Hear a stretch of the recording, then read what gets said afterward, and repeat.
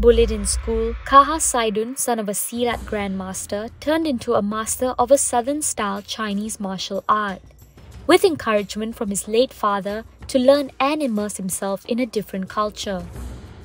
So I asked him, what should I learn? So he said, go and look for Chinese martial arts.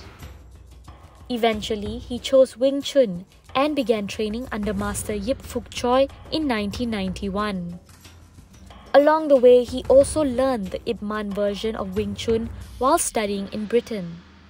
He recounted telling his master how much he had learned and about his bouts while sparring with other martial artists bigger than him. So he invited me to actually fight him, and I was so surprised. I'm still surprised. I'm still working on it now. He was throwing me around like a rag doll with one hand. And he was already about 60 years old at the time. He promised not to rest until he and the next generation of Wing Chun disciples under him had reached his master's level.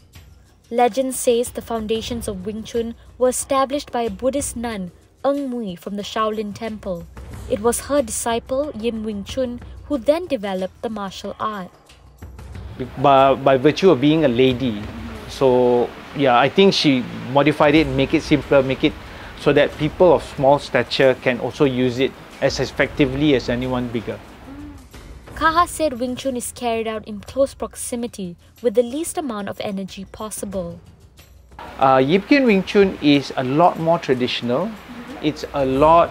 It has a lot more content, and then a lot more varieties within the art itself.